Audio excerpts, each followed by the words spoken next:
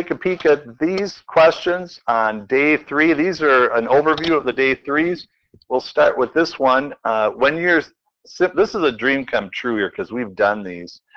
You could multiply them out, or you could do that. Do you remember doing a descending x? Does that sound familiar? You remember that? There was no song for it, unfortunately. Yeah, we could make up one.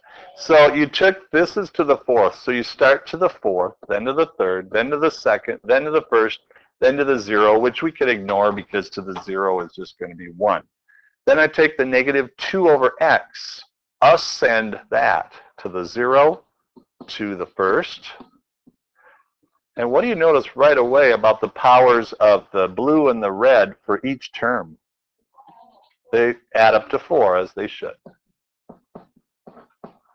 And then the last one's negative 2 over x to the 4th. So you have what I call the descending A, descends down this way, and the ascending B, which is going up all the way to 4.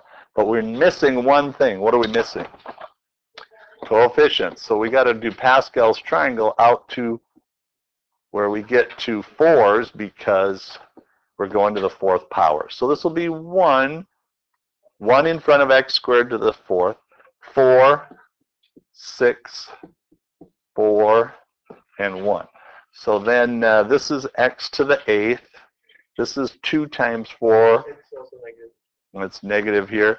Negative 8x to the 6th over 1. Can you get the rest of it? Yeah. Is that all right? And here's your answer right here. All right. Then for the next one, I thought this was a little easy.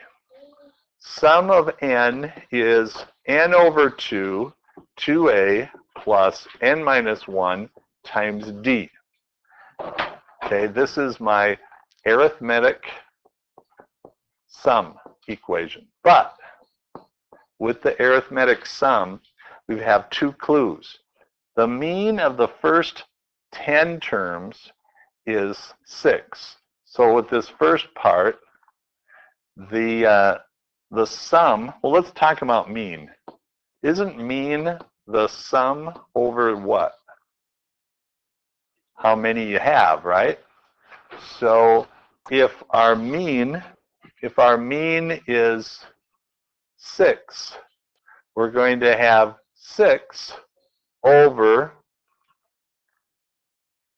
or this is going to be the sum over n, right? Which in this case is, I think it's 10, isn't it? Okay, so here's what happens. When you have 10 for n, we don't know the first term, we don't know the last term, but we know this. We could figure this out by going 6 times 10. This is the sum over 10 is your mean. You'll get 60 equal to 10 over 2 is 5, 2a, 10 minus 1 is 9 times d. And that's how I got this formula here. And you can divide by 5 to get this. Then the next one you have, okay, the next one you have is the first 20 terms. So this is 20. And the mean is going to be 16. So I take 2 times 16 is 32. 32 times 10 is 320. 20 over 2 is 10. 2a plus 19d.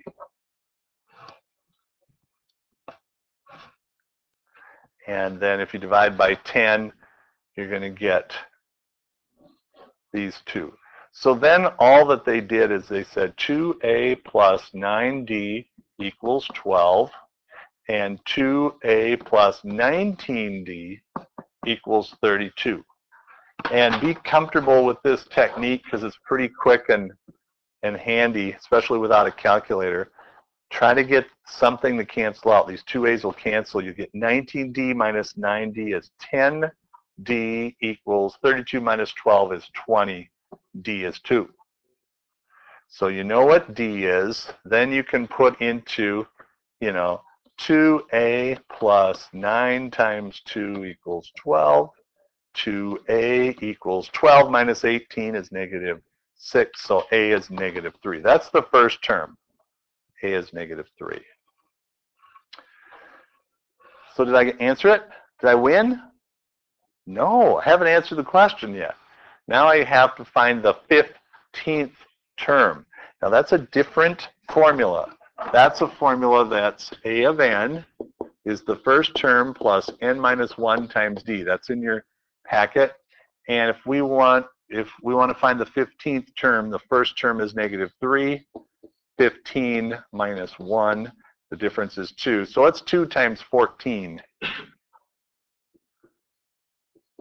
2 times 14 is 28. Minus 3 is 25. So that's the sum. Okay, so let's try the next one. This one's a little tricky because what you have to do is you have to visualize vectors again. Here's A, here's B. Okay, so what you're going to do is you're going to add, it looks like these are finding the magnitude of the sum of them, and you're also going to find the magnitude of the difference. Okay, we ran out of time for this one. You take A, and then instead of B, you're going to flip it around. So it's in the total opposite direction. And then you're finding the magnitude, let's go this way, of A plus B, and you're trying to find the magnitude of A minus B. And look what they're saying. Determine the value of A, the angle that's going to get you 3 times the difference is going to get you the magnitude of this one. So I would guess that this here is my angle, right? Would you agree with that? It says, oh no, it's the angle between, yeah. Yeah, so this would be, that's the same, right? And this is the angle between, oh, wait a minute, this one here. I think this is the angle alpha here.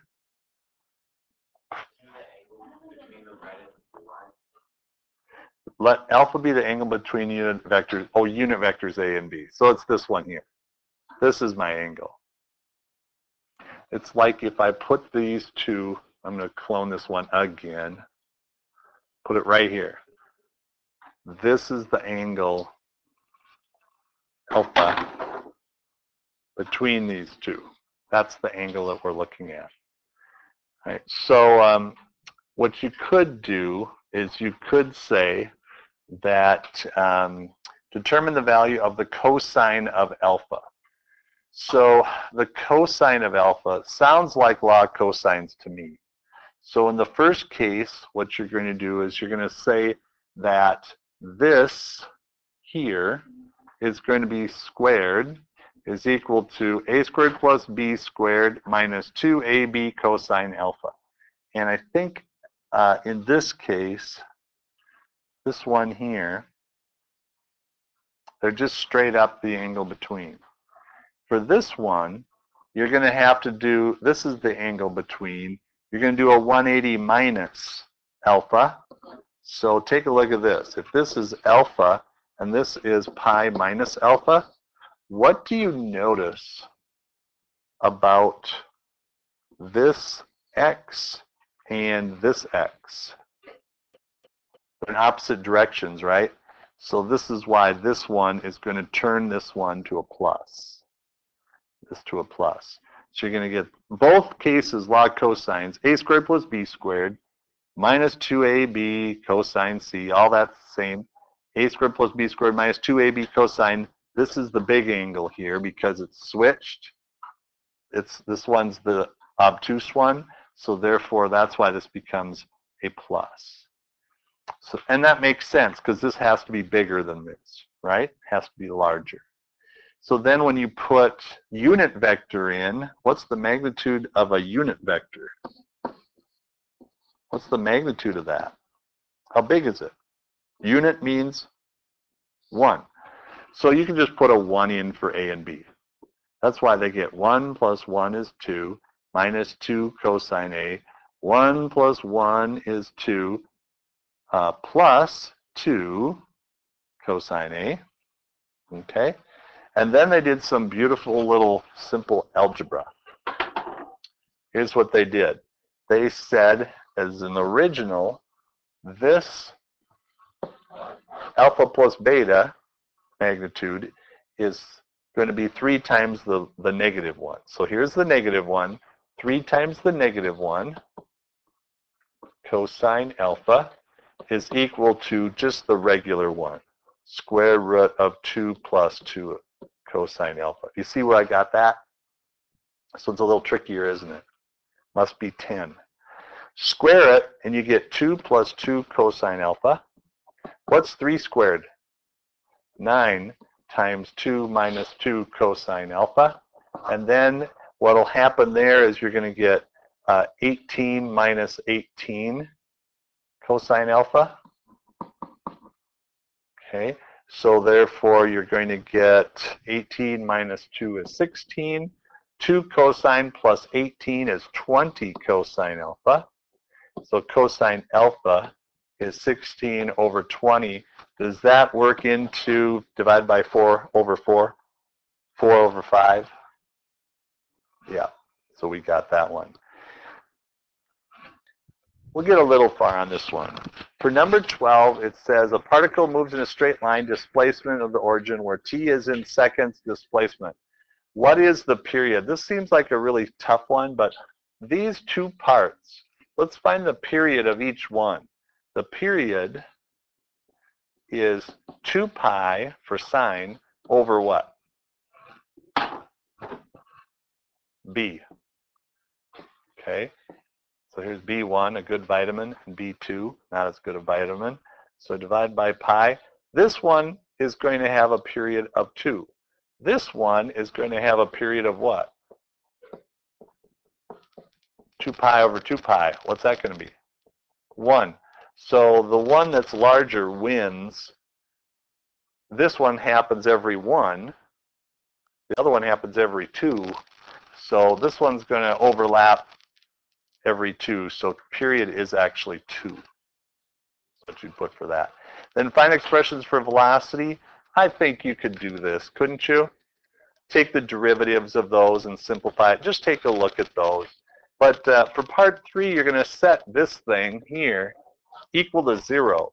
So I'm going to take out a 2 pi and get cosine pi t plus cosine 2 pi t equal to 0. If you divide by 2 pi, 0 by 2 pi, you're just going to get cosine pi t equal negative cosine 2 pi t.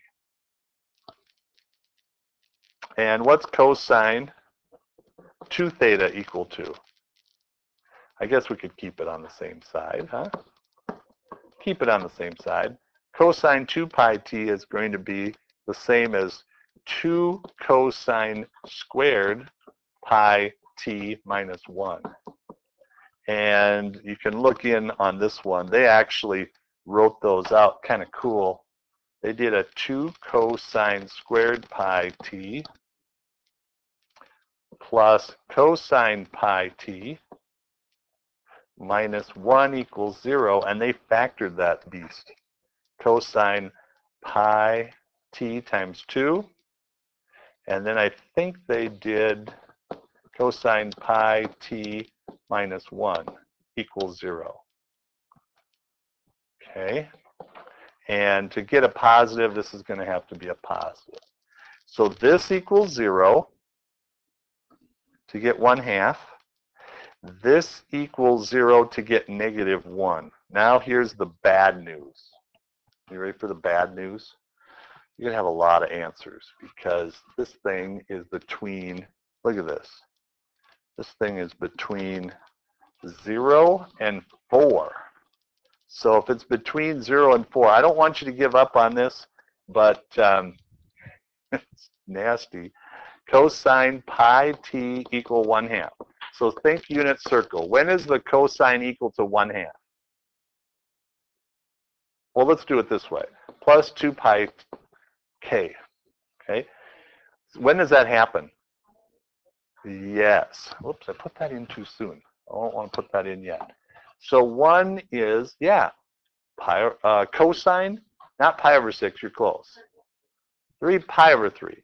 So pi t is going to be equal to pi over 3 plus 2 pi k. And then pi t is going to be also equal to negative pi over 3 plus 2 pi k. Now, if you divide by pi, you're going to get t is equal to 1/3 plus 2k, and you're going to get negative 1/3 plus 2k. And then you just find all the values between 0 and 4 that work. So 1/3 is going to work. The other one is going to, that won't work, but if you add 1 2/3, wait, did I do that wrong? Pi t. 1 cosine is that. Well, anyway, that's how they get the 1/3, 5/3, 7/3, 11/3. And then the other one is equal to negative 1. That's the one you've got to solve for t.